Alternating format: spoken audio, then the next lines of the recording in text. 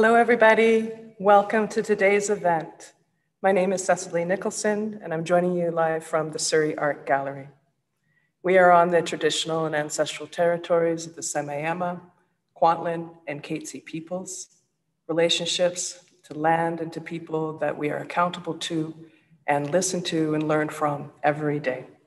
I'm absolutely thrilled for all the artists, curators, and folks able to join us today.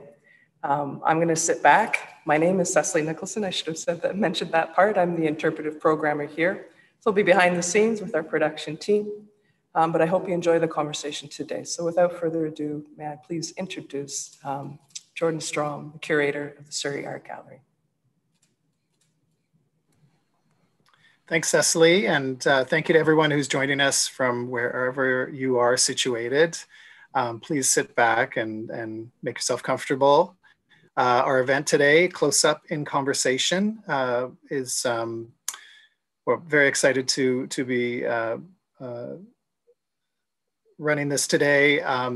Before getting started on the conversation, I thought I'd begin with some brief introductions of our guests.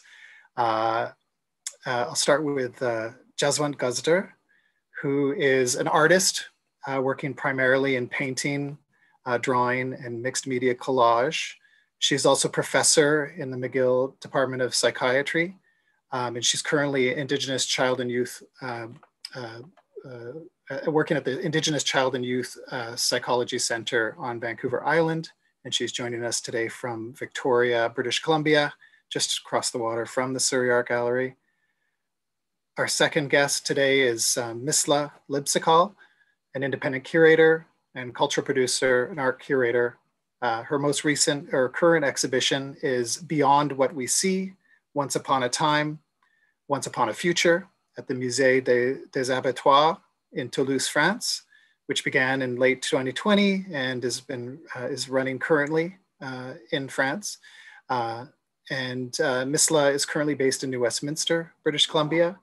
And we are proud to say that she has deep roots in Surrey and a city that she lived and spent some of her formative years in. And our third guest, María Angélica Madero, is a Colombian artist and curator and translator, currently teaching at the London Interdisciplinary School. Her recent work engages with new forms of technology and surveillance. Previous to her move to England, María practiced and taught art in Bogota, and we are grateful that she has stayed up late in London and is joining us for this conversation. And I should mention that over the course of today's event, we're going to be sharing a few links to some of our guests' previous work and backgrounds. And so welcome everybody to today's event. So good to see you again. Thank you. And so, yeah, it's so good to have you here for this cozy little virtual conversation. You know, it is still a year into this. It's still very odd not to be in person with you all, but I think we're going to make this work really well. So I think before we get into some of the conversation, I thought I might start with some context about today's talk, and that is the exhibition itself, which is being presented alongside this program and other programs. So I thought I just mentioned also to our guests who are tuning in that we will have some time for questions shortly at the end of the conversation. So as they come to mind, please send those comments and questions to our Facebook and YouTube channels. And we have gallery staff, Sabi and Alana, who are managing the chat window. So we look forward to those at the end. So if we could go to the first slide, please. So with the Facing Time exhibition is currently at the Surrey Art Gallery's main exhibition halls. And it features the work of 51 artists, actually closer to 90 plus artists if you take many of the collaborations and some of the collaborative works in the show. Most of the work draws from the permanent collection at the Surrey Art Gallery.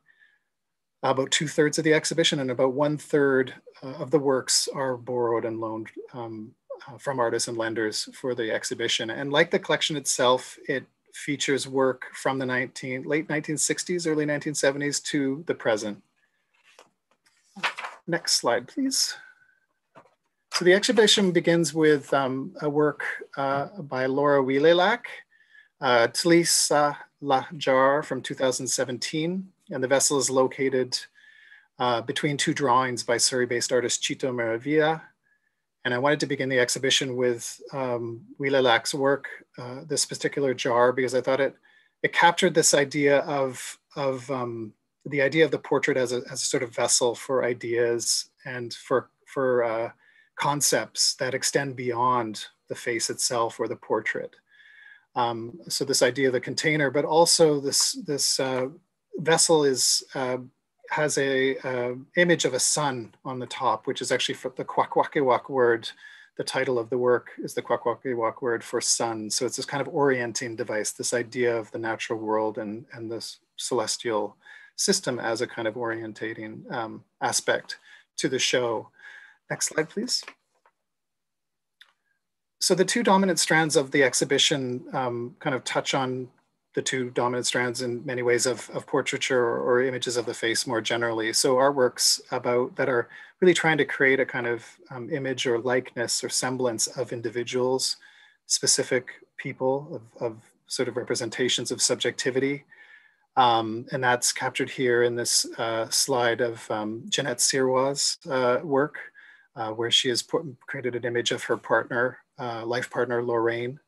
And then the second strand is more connected to the idea of the face as a sort of idea or form or psychological effect or psychic essence. And so the example of this in part could be captured in Elizabeth Mackenzie's Baby Face project. Next slide, please. So the exhibition is divided into several loosely defined sections. One of the sections contains documentary, portraiture, fashion photography, and post-conceptual approaches to portraiture and in photo and printmaking. And next slide. Another section features work of portraiture and facial maps related to new forms of social media and digital biometric surveillance. And next image, please. Another zone in the exhibition examines portraiture as a form of transformation. So ideas of juxtaposition, displacement, transposition of the images, and these forms of strategies that artists are taking. In the next image, you'll see an installation shot which shows a portion of the exhibition devoted to self-portraiture. And not just self-portraiture, but images where the artist uses their own face, their own bodies to create the artwork. So the themes of self-examination, identity, collective and personal experience. And then the last two sections look at ideas of historical portraiture, portraiture of community leaders, nations, other forms of historical portraiture, and then also images related to mask culture of a variety of sorts. So overall facing time, while far from exhaustive and representative, was assembled to show some of the important work being made in the community and beyond the community immediately here in Metro Vancouver and Surrey, and show an assortment of strategies used by artists to approach the face and the many ideas that they evoke in our current telepresent moment. And so I guess that I just wanted to transition next to the question section. So if everybody is visible on screen, I thought I'd begin with this idea of the face as not so much a likeness of individuals, of people in the world, but this idea of a kind of psychological capture or a sort of capture of an emotional or state of mind. And I wondered, what is it that we can learn from these types of approaches to portraiture in both your own works or perhaps works of artists that you admire? So I'll put that out there. I think when you're asking about this, it really is almost like portraiture has moved transitional space, where in fact the inner world and the imagination and states of mind are present. That's true. But even if we go back to Van Gogh and Rembrandt, or and then later on to Egon Schiele or Frida Kahlo and all these artists, there were many times when the portrait was not simply a staging of honoring and idealizing. It was revealing something authentic about that life. And I think that idea, as well as the fact that children actually reveal themselves all the time in portraiture, or if we think about art brut and how suppressed it's been, it's also about what's absent in portraiture. So as much as we look at historical portraiture, even back to the Romans or whatever, we can also think about who wasn't represented and what is it that we are preoccupied with in our cultural space as portrait. Yes, Maria. Just following up in the discussion, maybe thinking about the importance of portrait as self-depiction and as a recognition of the role of the artist, when a lot of the times who was represented was someone else. They were like paying for those portraits, and suddenly the artist gets us this power to represent. But not only that, like a lot after, the importance of that portraiture in the construction of identity and gender, for instance, in the global South, and how that takes into, accounts to represent that change in paradigm or that change in images, and how important that starts to be. I think maybe a bit further, we can talk a bit about the selfie and how that changes, like the swap between that representation and empowerment and what Jaswant was saying. And maybe nowadays, with the dissolution of that subject, empowered. Thank you for that. And Jaswant, did you want to, I know your work delves into this area. I mean, when we were talking about the exhibition, you've discussed how many of your portraits are not representations of individuals. Did you want to talk about that at this point, or is? Well, I think that again relates to what Maria is talking about the internal world and the imaginary spaces, and how perhaps these things really have become more clear to us as a kind of a division between technology and portraiture, and actual painting and the making of a presentation of the self in an image, for example, as an art making, which is why I thought about, even if we think about what Picasso said about, it took me 4 years to paint like Raphael, but it took me a lifetime to paint like a child. That is, how can we think of this time as also very psychologically oriented in terms of portraiture, and also as a form of resistance, and how we can see resistance in spaces through presentation of self and resisting old forms that are imposed on women and other subjects, like Bhupen Kakkar's work in India, really revealing his life as a gay man, and situated very innocently in the portrait is a context of a whole collective space. So I think we also see this wonderful opening. Great. I know, Missla, that you've talked about your interest in photography quite a bit when you've had a chance to see the show in person. Yes, I would like to speak to a couple of things. One of the things that you mentioned, Jordan, was the idea of the portrait as a vessel for concepts. And one of the artists that I'm quite interested in, that I've been working with, and who's actually featured in the exhibition in France, is an artist by the name of Bethlehem Makonnen. And one of the things that I find quite interesting and very poetic about the way that she operates is she's also thinking about the histories of representation, and thinking about the coded bias that operates within the camera, and certainly that resonates today in terms of current technologies.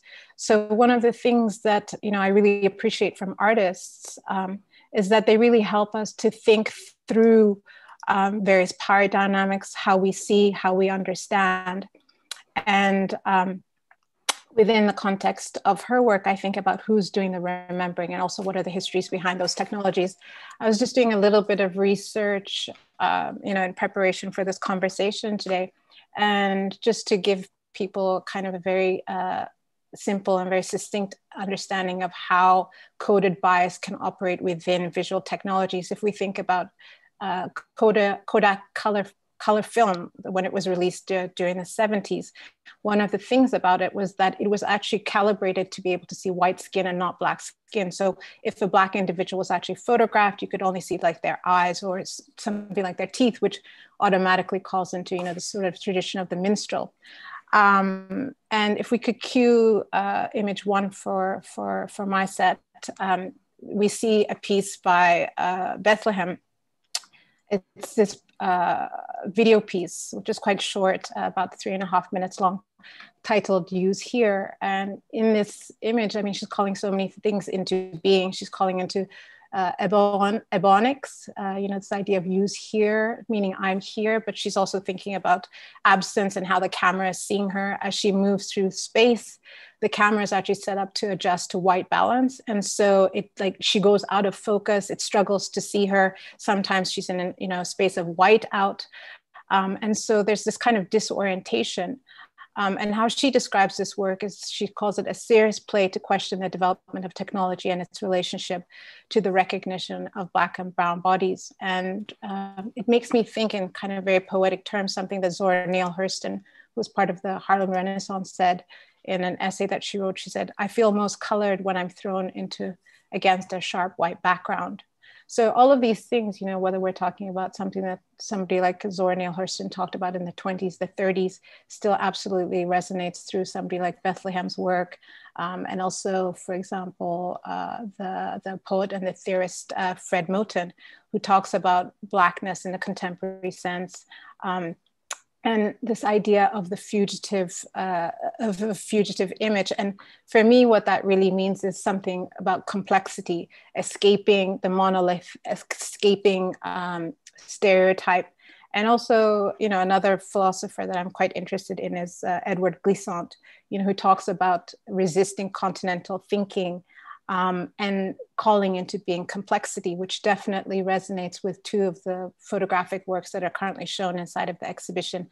Dura Al-Hasif's work, where she's doing the 46 portraits, self-portraits of herself wearing different versions of the hijab, to contest this idea of stereotype within the Western world around this type of religious garb, what it might be, as well as, I believe the artist's name was David Neal, who does this diptych of Catherine Adams, where in one image she's wearing Indigenous ceremonial garb, and in the second image, she's wearing everyday clothing. She's holding a kitten, and she's wearing glasses. And for sure, in that set of images, what we really understand is kind of the exotic representation of Indigenous people, the romanticized idea, which is the same, in the context of Black people and African, people of the African diaspora within Africa as well. Thank you. I know that's a good segue to talk further about race and racialization and certain strategies that different artists are using, but also this larger set of practices around self-portraiture or self-imaging. And I know the other panelists have some thoughts on these subjects. Jaswant, I saw you gesturing.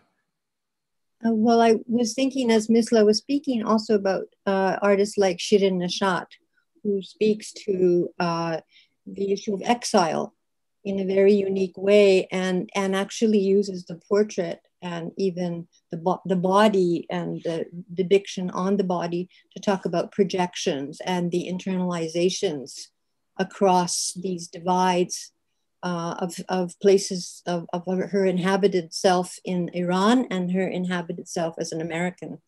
I think it's an extremely moving way of actually moving through those kind of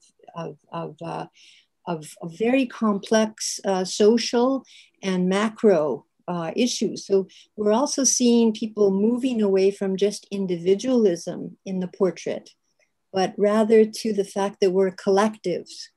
So even when we think about COVID and masks and so on, it's really like it's kind of a shock to outside of the collectivist societies that I am because we are.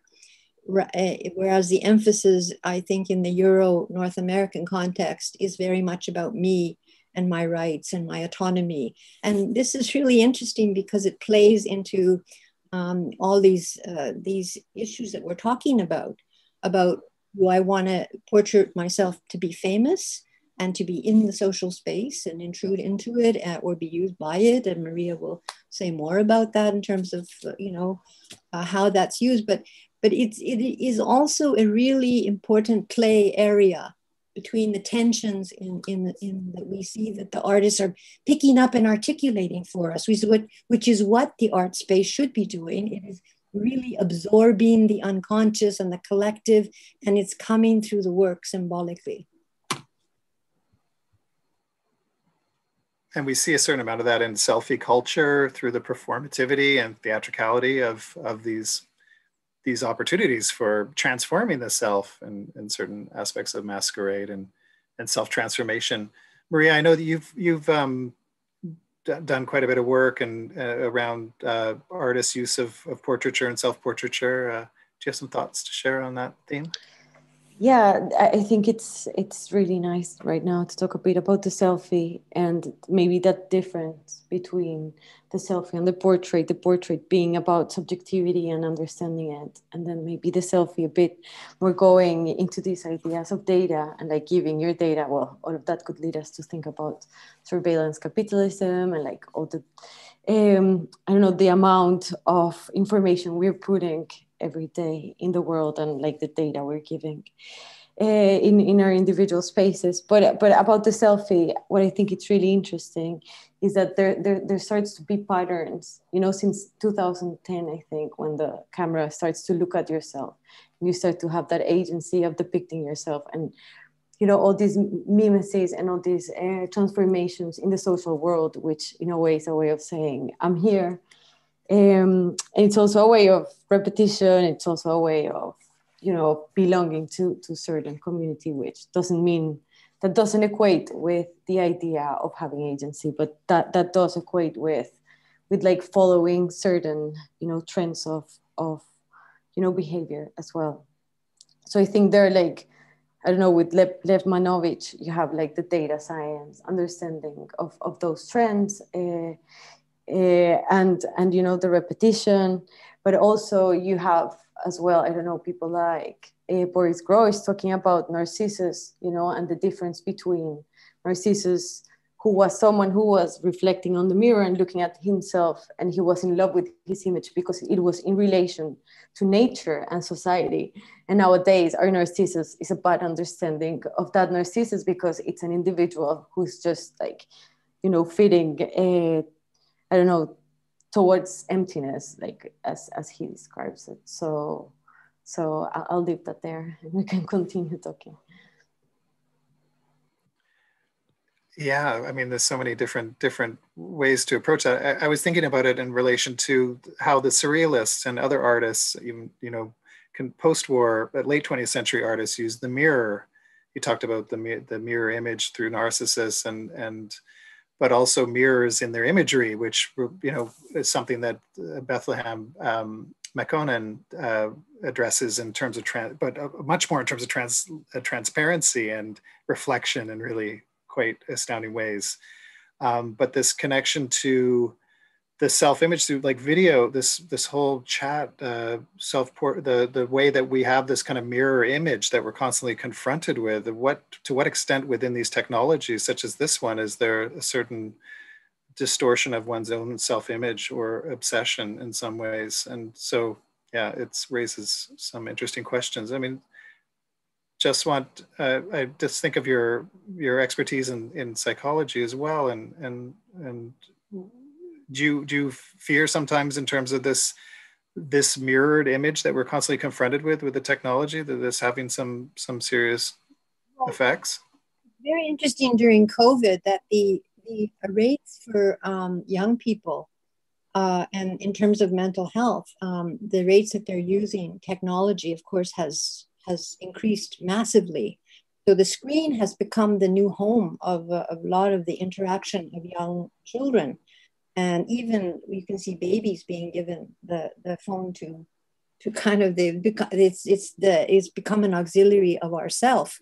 But also eating disorders have spiked radically. And and I think there is a relation between this whole agenda that Maria and Missla are bringing up, again, about the presentation by society of what I need to be or might be, what is an idealized self.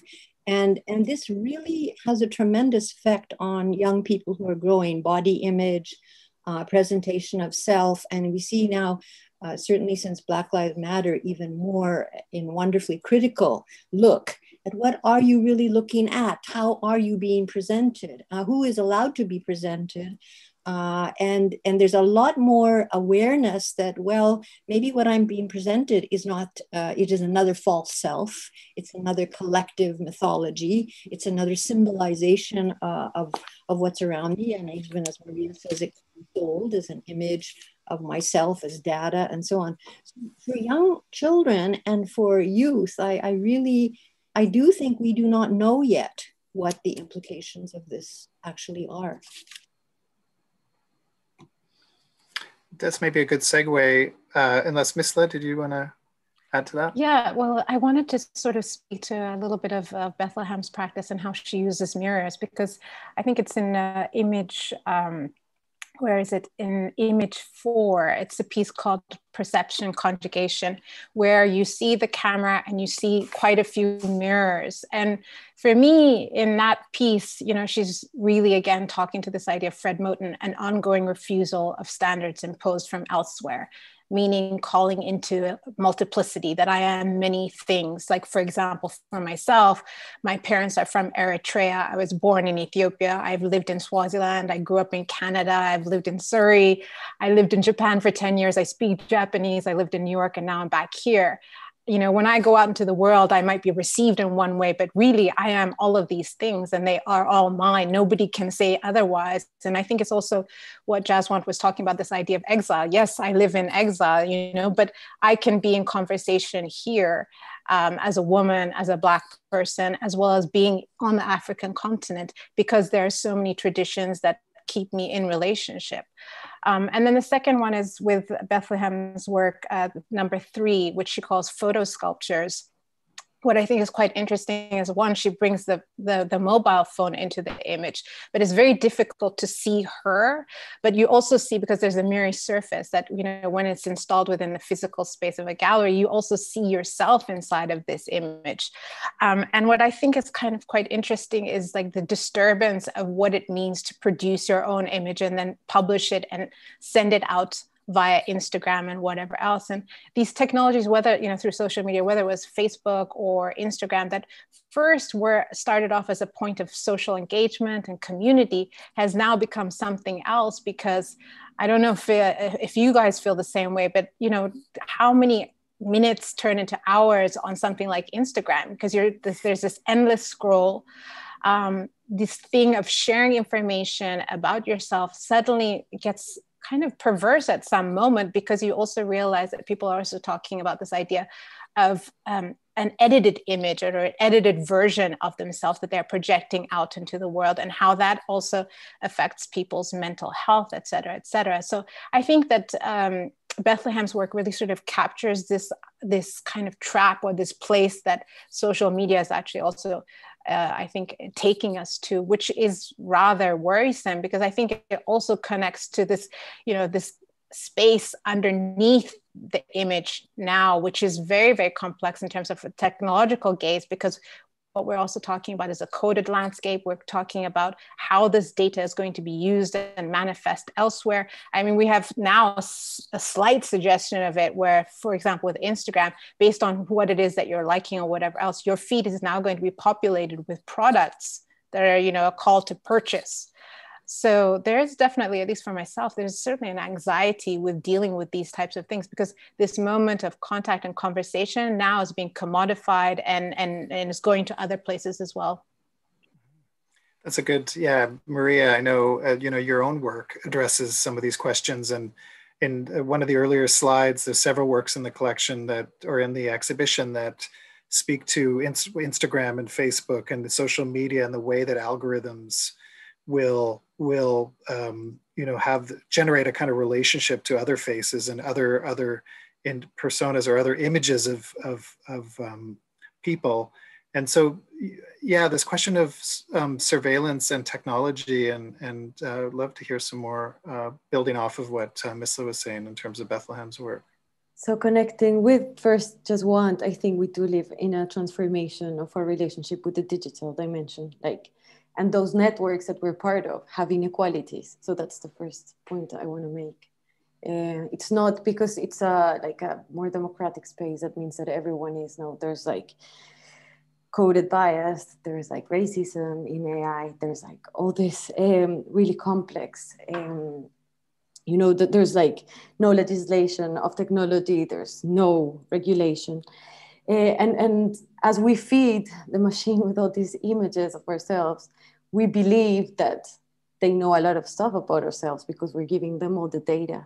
But I want to go back to one of the first points of Jaswant, and it's that they have no imagination. You know, the data just reads what you're telling it. Like, it has no imagination. It is literal. It just knows about you, what you want to buy. And this is what it's feeding you. It's so literal. Like, you like cars, and then it's feeding you cars. It doesn't feed you anything else. So I think the power here, and going back to these beautiful ideas that were outlined at the beginning, is the space of the subjective. It's the space of the weird. It's the space of the, you know, it's the space where like the excess of ourselves is not present there. It's not only in the image. It's like in the expression and the inexhaustible everyday that we live. But sorry, I know I took a little turn talking about imagination, and I'm not replying to your idea of.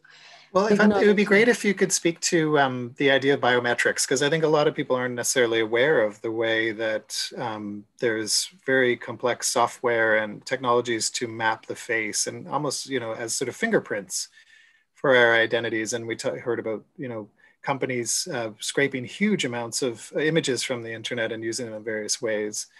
Could you talk about how biometrics and the sort of technologies of facial mapping relate to your own practice?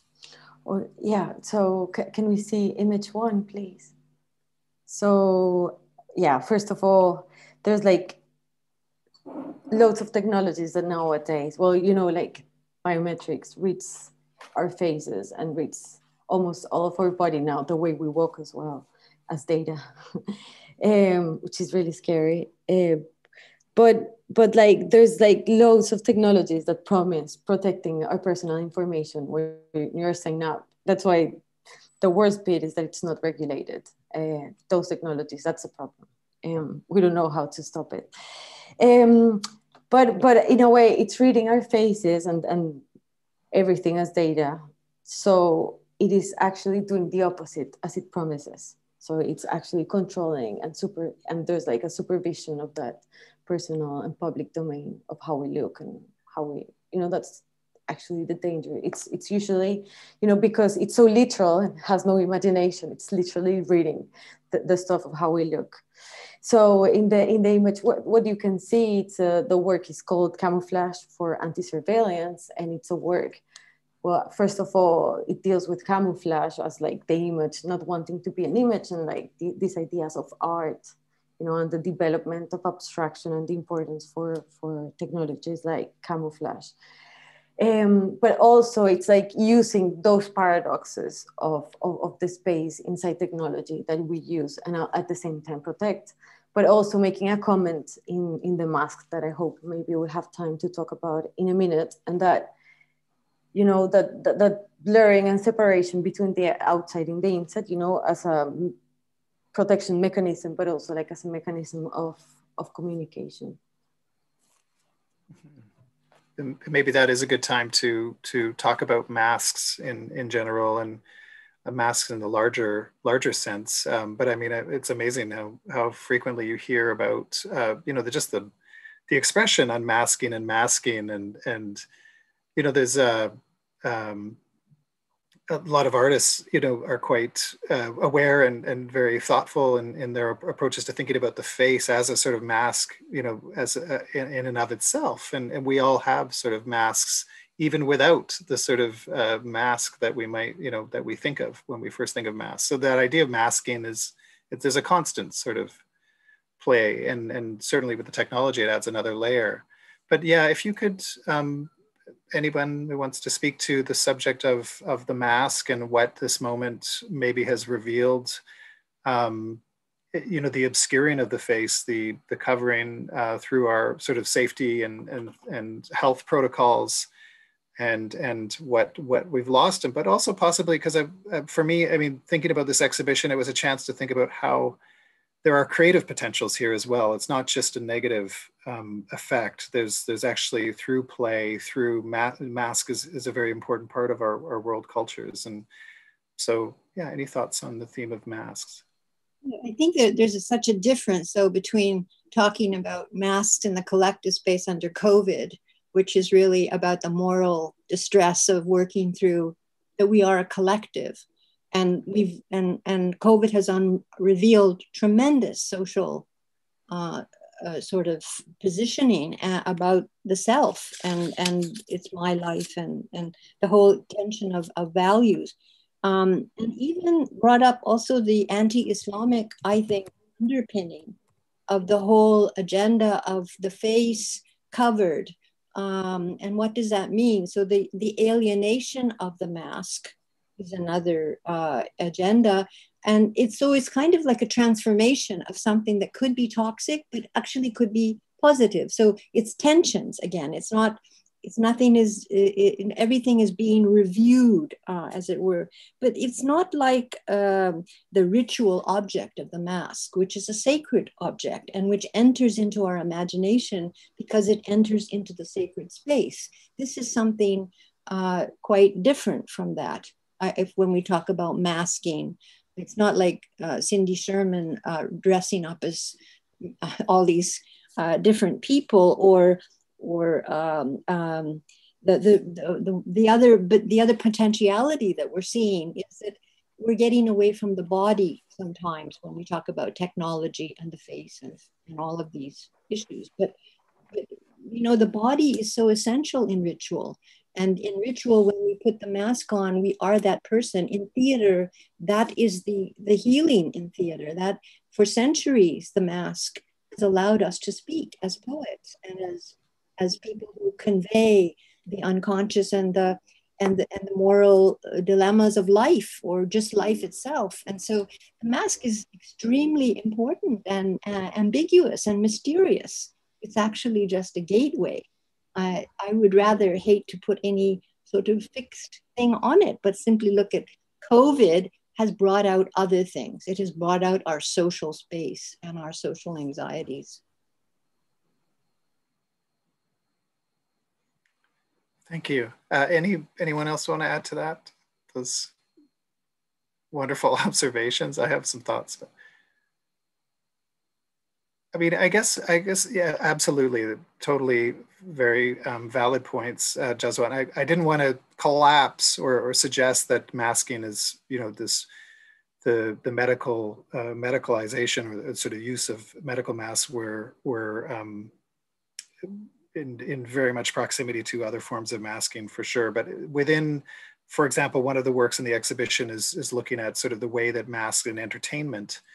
But I've seen there's, you know, just on the streets of the city and through, you know, just watching what's going on in the world, there are some porous borders where people are taking up the mask. It might not be in a kind of formalized or traditional ritual, but in a kind of playful or subversive way through this moment. It somehow allowed us to sort of cover it for people who, you know, there's a certain taboo in many ways within Western democratic cultures, often it's sort of to cover the face. So it's created a sort of moment.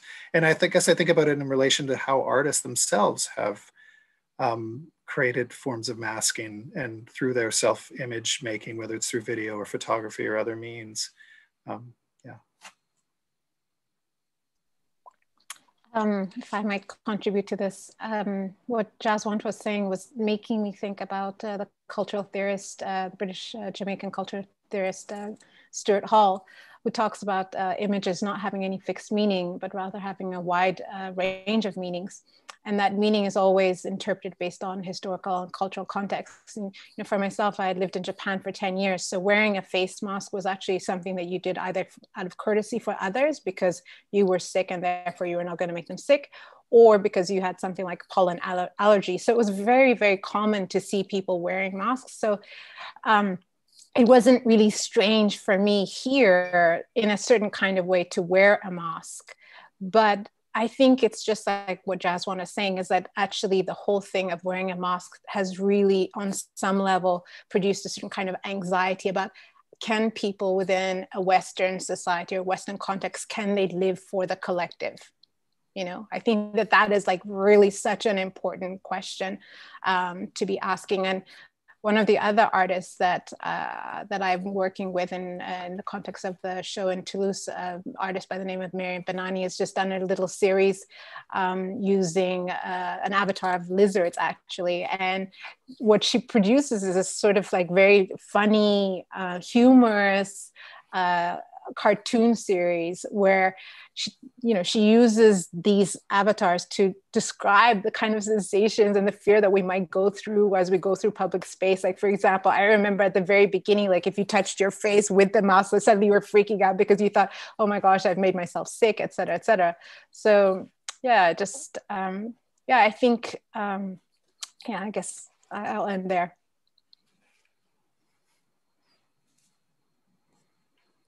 Great. Well, we're going to shift to some questions from the audience in a moment. But I thought, I mean, as we sort of are running down on time, maybe it's a moment just to if there's anybody who has any thoughts on the question of time and this sort of, because that is the other sort of subject of the exhibition in some ways, is this, this particular moment that we're in and how it may be shifting our sense of time in very profound ways. I feel that it does, and I've heard other people sort of talk at length about how it seems to be shifting time. But do you have any sort of observations, both personal or seeing how it might be manifesting itself in the culture at large, this question of time shift? I would like to sort of say that it's certainly told us whether we accept hermetic space and less contact as a kind of terrible difficulty, or whether it's a gift, and whether it can be a gift. And because in many ways it can be a gift. And this idea of isolation actually led to a huge amount of connection across the world, because in at least in medical circles, it's allowed us to start to do things like this. Somebody from London and someone from here and someone from there, and bringing together people, and even expanding how we see families in psychotherapy. I'm doing all my work on Zoom. I have never done this ever in my entire career. One is sort of making friends with a different kind of space and time. And if you brought it, so that's one issue, the slowing of time and contact. But also there's a kind of appreciation of time. And if you think about the poems of Japan or the meditative poetry, it is about reducing noise and reducing the noise of the world, and listening to the pace of nature, and listening to other kinds of paces of time. Mothers will tell you this when they live with their babies, that the baby decides the timing of your life, and you begin to pace yourself in a different way, and you make that sacrifice because there is meaning in it. And meaning making is part of this shift. That's why people can shift back and forth in situations of crisis, and they're resilient, because they know that they're inhabiting something that has meaning. If people don't have meaning in what they do, then we get into a lot of difficulty. And we've seen in America facing a huge crisis, actually, in that kind of meaning making. But if we look at the portraiture we see something else. That is time, with this cosmic time. There's the fact that the unconscious has no sense of time. The fact that all these floating images are also available to us when we paint or make poetry and so on. So I think it's a very, again, it's a kind of signifier of many, many different things. It's an imaginary space, time. Time is the only thing that goes forward. In a way. Thank you, Jaswant. Great. I saw, Missla, were you going to say something? Yeah, I just wanted to say one other thing as well. It's that if I remember correctly, Jordan, you mentioned that this show was produced only within 2 months. It's kind of a response to the current context of COVID.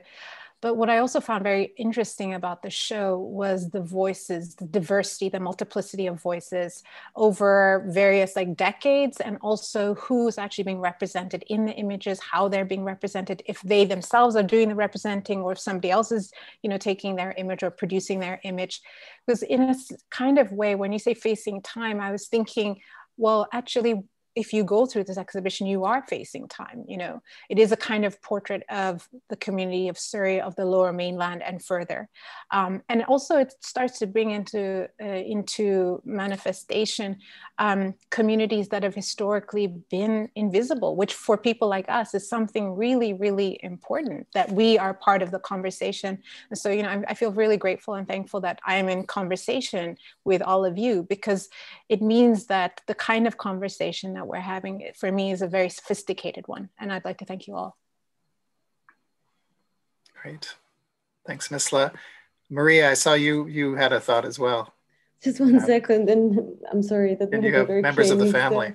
It's the disruption of the real. Yeah, it happens every day, but in relation, going back to maybe imagination and technology, well, how do we use this space, and how this time and this place becomes again a space to disseminate ideas?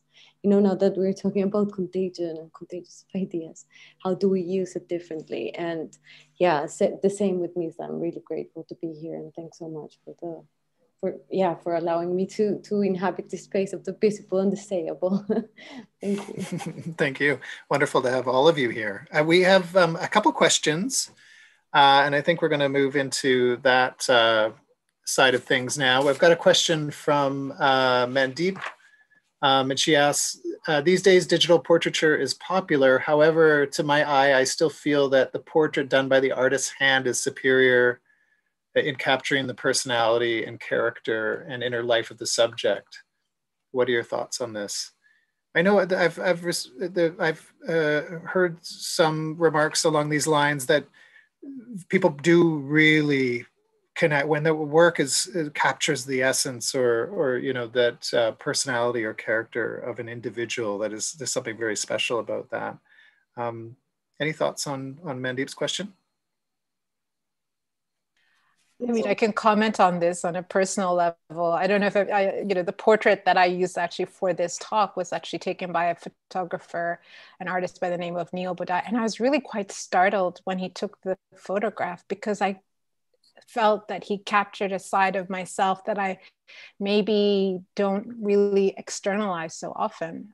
There's something kind of maybe restrained and something very pensive, and not simply happy or smiling, because I think there's generally knee-jerk reaction when you see a camera that you want to pose, and I wasn't posed. He actually waited for the moment, and it was like a very large format camera. And I mean, I think, artists typically, they're very versed in developing a language. They're very versed in thinking about the mechanics of how something is produced, whether it's like the framing, the lighting, et cetera, et cetera. So somebody who's just like taking a quick snapshot versus somebody who's really, spending hours, days, years refining a craft will certainly produce something else.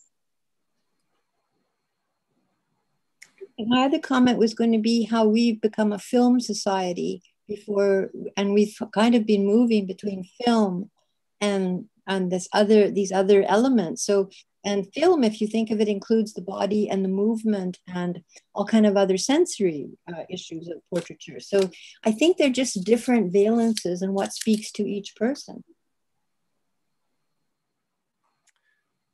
Great. I have a question now from Nirmal. My art and portraiture that moves beyond representation, my art and portraiture moves beyond representation. Someone laughed that it's like art therapy. How much has the line blurred or joined together?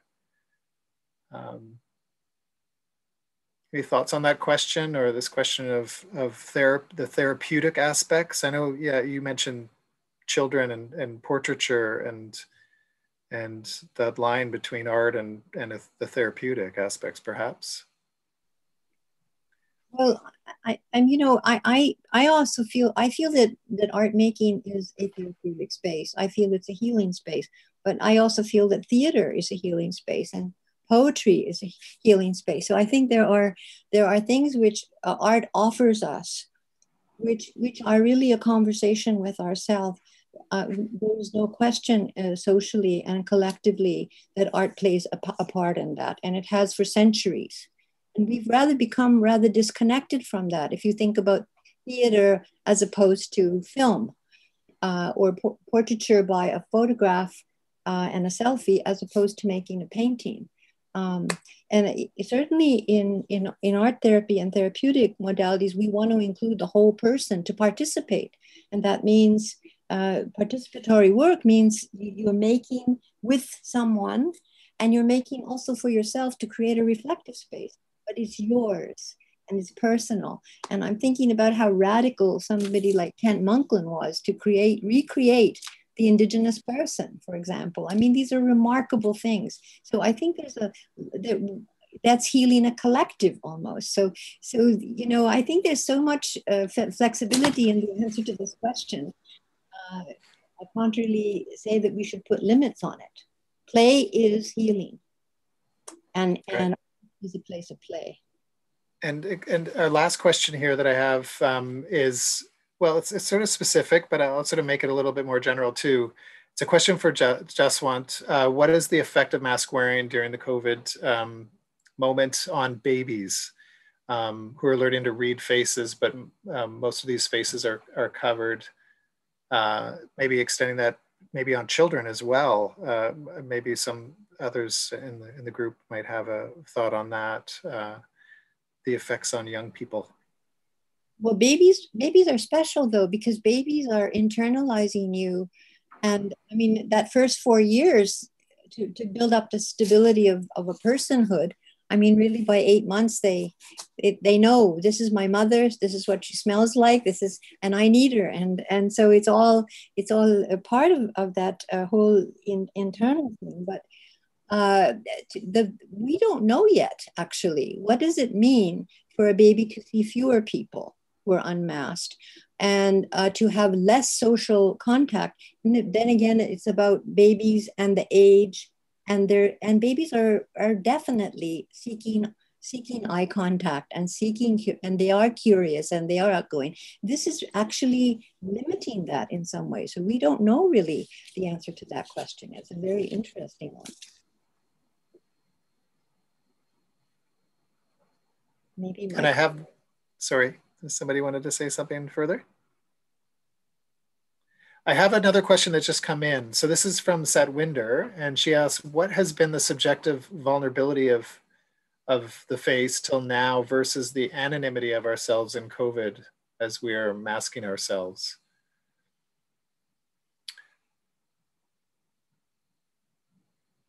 Yeah, this idea of yeah, and the anonymity. I mean, we talked about how in some ways there's, well, we see this in culture in terms of what people will do when they don't have that. There is they don't acknowledge their own identity. There's a certain amount of anonymity, and what people will, the racist outbursts and the rise of racism today, because people are not able to, in some ways they can get away with it without being called out on it because of that anonymity potentially. I don't know, maybe this is something that Sadwinder is getting at. Was there some thoughts on this idea of subjectivity and anonymity with the mask situation? I was thinking of all the people that have been so ill with COVID and have not been able to see their family. They've even died without their loved ones. And the only contact some of them had was the nurse with that mask who was saving them. And sometimes seen on a video camera to say goodbye to their families. So again, it's this kind of really strange, disorienting time that has really pressed us how important it is to have the attunement of the face, and how comforting it is to be able to see you and to smell you and to touch you and to be in proximity to you. And I see more and more young people who might even be sitting together at a table and are texting each other rather than conversing and not calling. And I hope that the body is going to come back into our space in a more fulfilled place after this time. It's going to be interesting to see, because it's an alienation of a kind, but it's a practical alienation. Yes, Zoom face, as they're starting to call it now. Missla, you looked like you had something to add to that, perhaps. Well, I can't remember the name of the artist, but it was the piece that opened the previous show, and that's also in this show. It's like the cartoon-like heart that's walking down the street. And I feel that it speaks also to what Jaswant is saying. For me, how I sort of see this moment of isolation and loneliness is also a moment of vulnerability. You know, I think the fact that people are dying by themselves, it makes me very, very sad, actually. It makes me think that we as a society need to be a lot more empathetic. And that artwork really sort of kind of captured it for me. Yeah. That's Michael Abraham. Yeah, that a couple works carried over from our fall show because they just seem to really resonate within this framework. But that work speaks to, and that's a kind of heart-shaped armor that forms around a person walking down the street through this city streets. But it's also a kind of mask. But it speaks to that way that in some ways we emotionally harden ourselves against the world in these sorts of situations, and in some ways the mask becomes a kind of mechanism that reinforces that in some ways, perhaps. I mean, I don't know if that was his intent, but the way that body armor is kind of mask-like at the same time is quite extraordinary and kind of foregrounded. Yeah, I mean, maybe it's, you know, the sort of the ambivalence between one as armor, because I think vulnerability really does give you a certain kind of armor. But I also thought there was something kind of very humanizing about using your heart to walk through this period that is so challenging, because I think that would actually make us much calmer and much more able to endure this moment, which we actually have no idea really how long it's going to take before we're able to return to a time where we can hug each other, where we can see each other without being worried, you know? Yeah, great. Thank you so much. Yeah, that is a wonderful reading of that work as well. Well, I think, Maria, you've got your hands full. I think we're almost at time here. And I think we don't have any other questions coming through, so I think it's a good time to end. So I want to begin by just sincerely thanking the staff that made this all come together. So much work over the last little while has gone into this, and I want to thank Cecily Nicholson for her event coordination, and Alana Edwards and Savi Baines for their event support on many different levels, to Alison Raja for her supervision for today, and as gallery director, of course. And I also want to thank Moving Image Agency and Devin Scott for managing the tech end of things. But a big thanks to our panelists, Missla, Jaswant, and Maria. Thank you so much, all three of you, for contributing your thoughts and time to these themes today. Very honored to be here, and thank you so much for inviting me. It's been wonderful to meet all of you. Yeah, and I also want to, yeah. And it's getting late in London. And also I want to just acknowledge also all the viewers who spent time, gave up some of their time to participate and listen in and follow the conversation. And I hope that if you haven't had a chance to see the exhibition, you'll get a chance to engage with it through our online programming, and when it's safe to come by and visit. That we do have hours that you'll find on our website as to when you can come and safely visit. And other than that, thank you so much. Have a great rest of your weekend. And take care. Be safe. Thank you. Thank you.